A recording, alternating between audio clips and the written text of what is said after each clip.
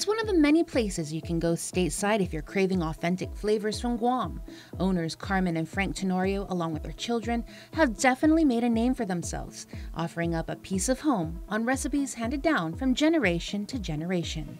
Their son Christian Tenorio, who was born on Guam, was recently on island to do some networking and stopped by KUAM to talk about how red rice came to be. My mom was actually one of the first vendors at Chamorro Village.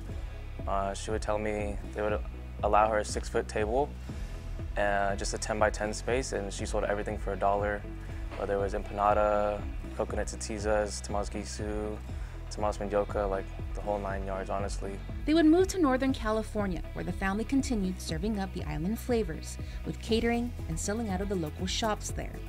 In 2005, they made the decision to move to Las Vegas with hopes of better opportunities. Every Saturday, we just sold empanada, vanilla sagat, gujaria sometimes, and a couple of other items, and it would keep selling out. So they had some Guam events, Guam festivals in Vegas, and then we were vendors there, and then we finally decided to open Red Rice. The decision seemed to just make sense.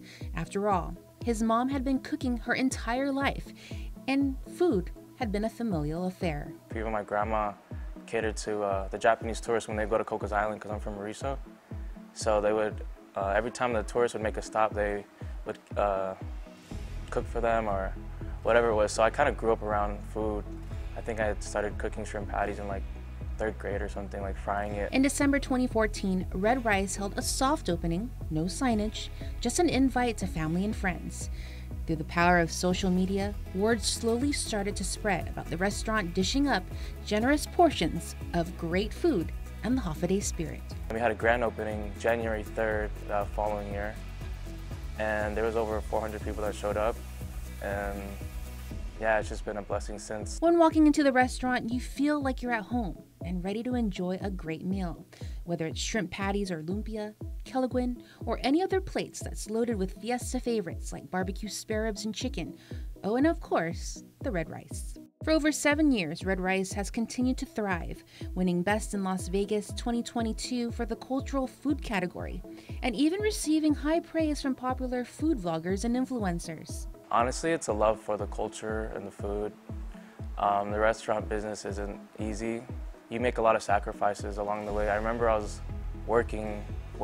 I say that like that because I was honestly volunteering in like high school. I missed out on a lot of things, but at the end of the day, it's like, what's the future? What's the long term? You know what I mean? So a lot of people don't have the hustle, or they don't have, like, they can't make those sacrifices, and I'm just blessed between my brother and my parents. My parents are like the hardest workers I know. If you happen to be in Vegas or want to know more about their story, as well as their menu, make sure to visit redricelv.com or follow them on Facebook under Red Rice and Instagram at redricelv. Joan Aguon Charfauros, KUM News.